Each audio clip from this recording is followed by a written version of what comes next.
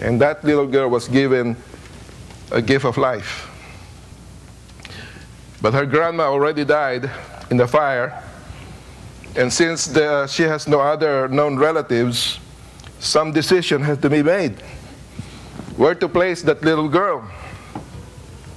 So they had a community meeting to answer that question. And so one person stood up. She was a teacher, and she said, "I'd like to raise this child and provide her with a good education." Another person stood up. He's a farmer, and he said, "She ought to be raised in my farm. I'll provide her everything, nice and safe environment."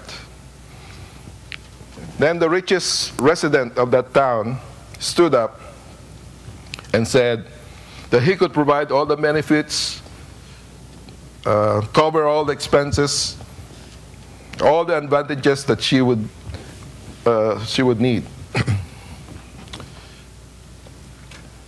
But there was a man who stepped up forward.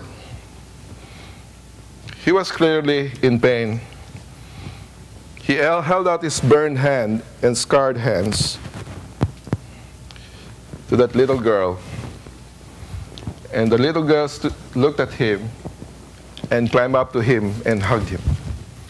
And that little girl said, "This is the man, this is the person who rescued me. I'm going to stay with him." The question is, have you looked at Christ, at Jesus, and say to him, "This is the one who rescued me"? God sent Moses to Egypt. He sent Jesus to the world to bore our sins in Calvary. He took them to the grave, and he rose again on the third day to assure us of eternal life. He did what we needed. Some people, they would like to say, "Oh yes, what Pastor is saying is true, but I'll just pass, or I'll just do that later." There was a pastor who was thinking about these words in Corinthians that says, "Now is the accepted time. Behold, now is the day of salvation." And while he was thinking about this passage, he fell asleep. And he had a dream. And he was carried into hell and sat down in the midst of the company of demons and evil spirits there. And they were discussing how they might bring more souls into hell. And so one of the demons there said, I will go to the earth and tell men that the Bible is false. It's all fable. That it is not divinely appointed of God." Another one stood up, because they were laughing at that. Another one stood up. "Oh, let me go to earth, and I will tell the men there, men and women there, that there is no God. There is no Savior. There is no heaven, and there is no hell." And then everybody said, "No, that will not do. We cannot make men believe that." But suddenly one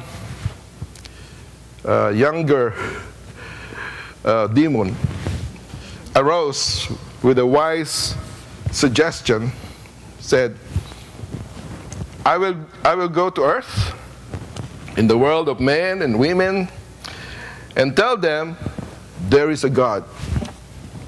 I'll tell them there is a Savior. I'll tell them it's true, there is heaven. I'll also tell them it's true, there is hell. But I'll also tell them it's no hurry. Take your time. Yeah? Do it tomorrow. Do it some other time. And they all clapped and sent him to earth. And you know what? That's what Satan is doing. That's what the devil is doing to many, many people. Yes, they heard the gospel. They heard that it's true. But they'll tell them, there's no hurry. Put it off tomorrow. But at the same time, the devil is also telling Christians, okay, Christians, you know it's true. All the things that you believe is true. And you know that there's a world out there. But you know what? Take your time. Today, don't witness today, okay? Discipleship, do not teach others about, growing in Christ. You can put it off tomorrow. In other words, if you have a priority list, put it down in your priority at the bottom. At the bottom of the priority, witnessing and discipleship.